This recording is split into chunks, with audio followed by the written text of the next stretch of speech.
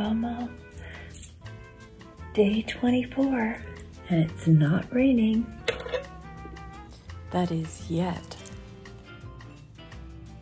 Upon waking with coffee, we started watching the news about vaccines. Guys, just start off talking about all the great things they're doing instead of hitting the issue about why we're behind in these vaccinations.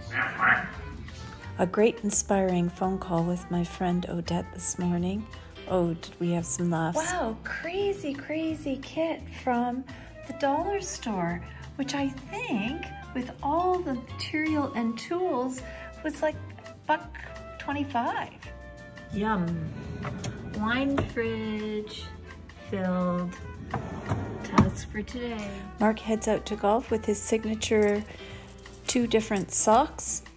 A bit stringy given the walk in the mist this afternoon. Rejuvenating. So how was golf today, Mr. Mark?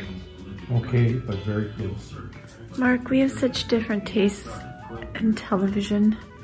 You like these whodunits, and I'm either...